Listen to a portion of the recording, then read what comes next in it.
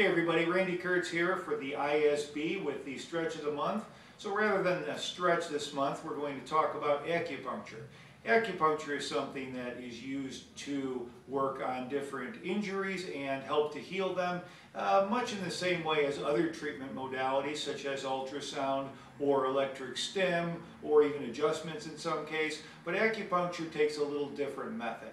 Obviously, it uses needles in its treatment fashion, and what we do is we use fresh needles each time.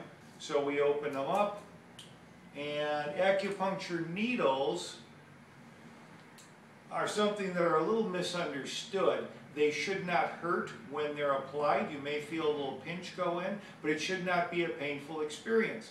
Many people have a fear of needles because when they were a kid, they got a shot and the shot hurt and they cried and they remember that for the rest of their lives and they have a fear of needles.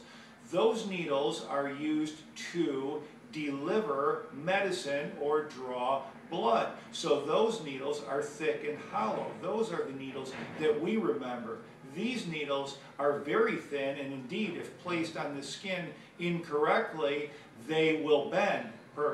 As I will show you now, this is an acupuncture needle, as you can see, very thin, and if I put it on the skin like so, it bends. It doesn't even really go in as a thick needle would. A lot of times practitioners will use a guide tube to help to put it in. Therefore, I'm going to place this needle in. Voila, it's in my skin. I'm going to put it in a little thicker, a little deeper rather, and no problem. The needle's in. I feel a little bit of a sensation around the needle, a little tingling sensation, but there's no pain at all.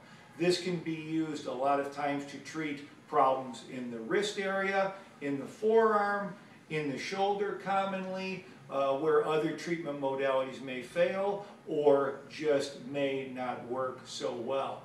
This acupuncture needle helps to block pain sensations by sending a signal to the brain that gets there via nerve fibers that travel more quickly than pain fibers, which helps to negate pain in some instances.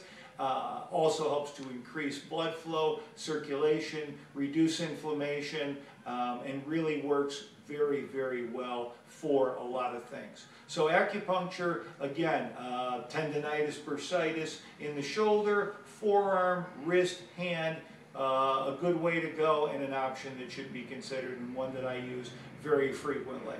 Keep your questions coming. I appreciate them.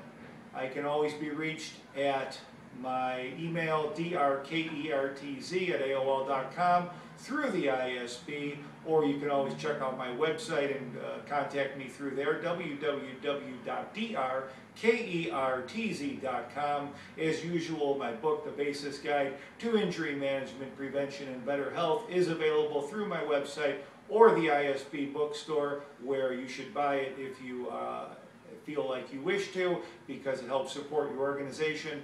And I do Skype consultations. You may contact me any of those above previous ways in order to do that. Randy Kurtz signing off with needles sticking out of my hand. Till next time.